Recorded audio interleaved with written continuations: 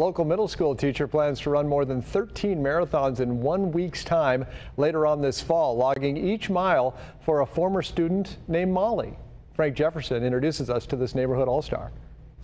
This is San Diego's Neighborhood All-Stars, sponsored by your San Diego County Toyota dealers.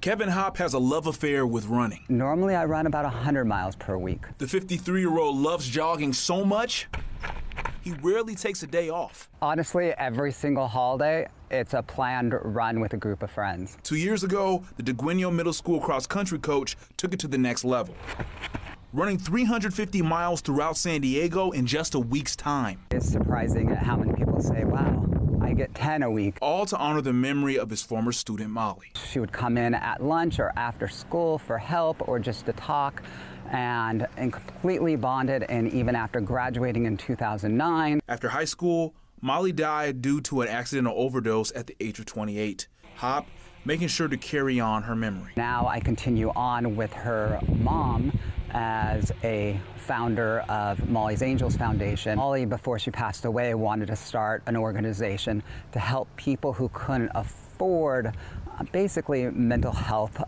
counseling. Last year, the San Marcos native ran 335 miles on Molly's behalf, raising $10,000 in the process.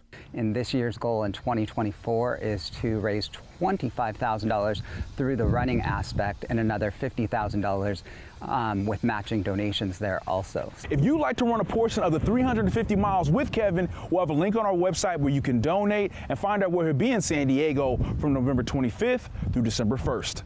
In Del Mar, I'm Frank Jefferson.